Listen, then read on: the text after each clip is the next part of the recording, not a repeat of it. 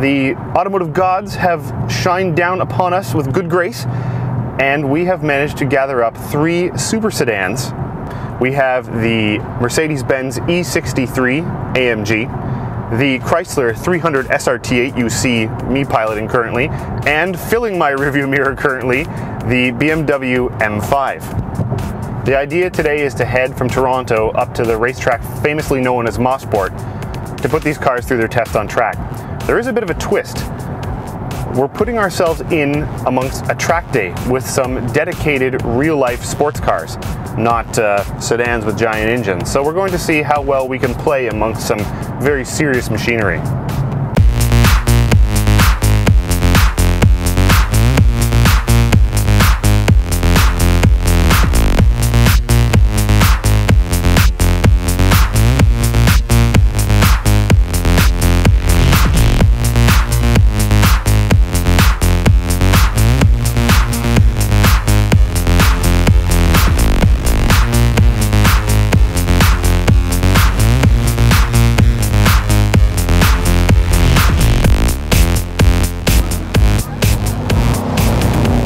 Alright, so we're finally out here at Mosport with the cars. I'm out just coming down the straightaway in the Chrysler, cresting 200 kilometers an hour.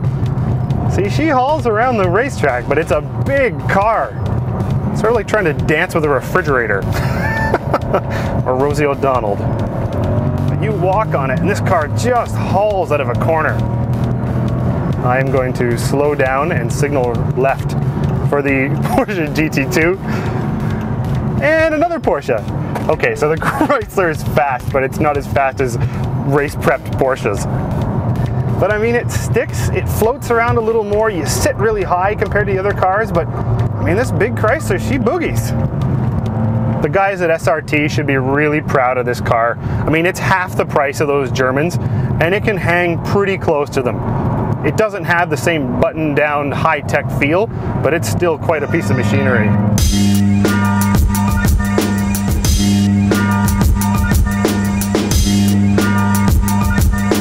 Okay, well, here we are at driving down the paddock of Mosport in a luxury sedan, a family sedan, the M5. So we're in full manual mode. All the M buttons are pressed. I don't really know what they all do. This thing is like it's shot from a cannon. It is a rocket sled. And you know what? It's so comfortable doing all this. The new M5 with 560 odd horsepower, pulling almost 2 tons, just hit 200 kilometers an hour. We are bouncing all over the place. 224, now brake down. It gets kind of squirrely, but you can feel a lot through the steering. And the brakes really have this car under control. And the gear change just bangs home every time. It's really digital, but not in the same way as like a Nissan GTR, you know? It's digital that you can sort of work with, that you can play with. I mean, we are catching some very, very fast machines on this track. This is wild. So now it's time to check out the Mercedes Benz E63 AMG on track.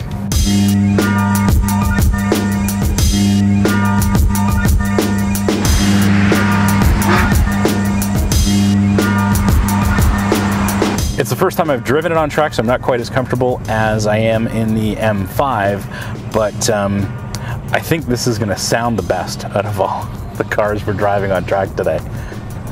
Not a lot of feel coming through the steering wheel, but it is, you know, it steers quickly and precisely. The brake pedal feels, you know, a little numb, but you can use your eyes to detect how much you're actually decelerating.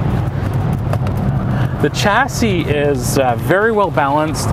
The transmission is downshifting itself, which is great. It's downshifting and blipping, which is really cool. I am amazed at how quickly this car gets around the track. I don't think it's as fast as the M5, but that's okay. It's still a heck of a lot of fun. Hello.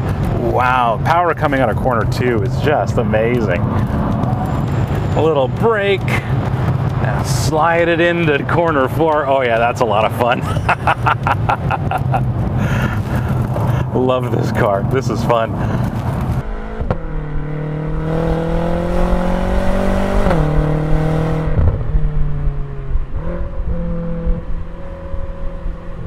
as you guys can see, we're back out on the track, the three of us.